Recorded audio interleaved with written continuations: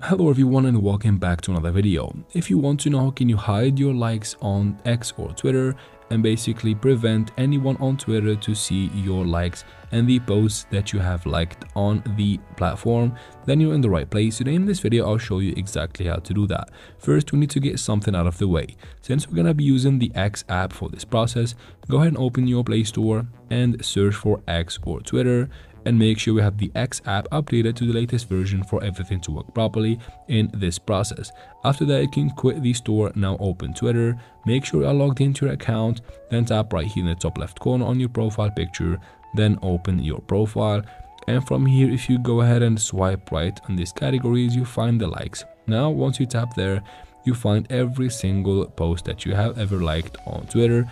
If you want to hide this list from people or random people on Twitter, you can simply tap again in the top left corner from the main screen, and then right here tap on settings and support in the bottom part of the screen, then tap on settings and privacy. Basically we need to open settings. From settings, tap on privacy and safety right here.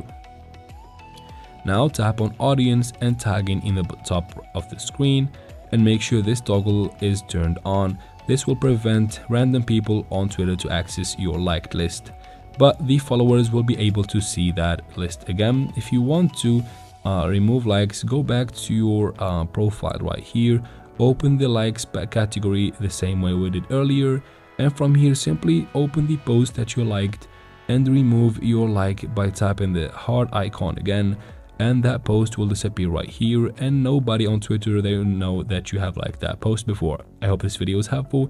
If it was, please like and leave your questions and comments in the comment section. I'll try to answer every single one of them.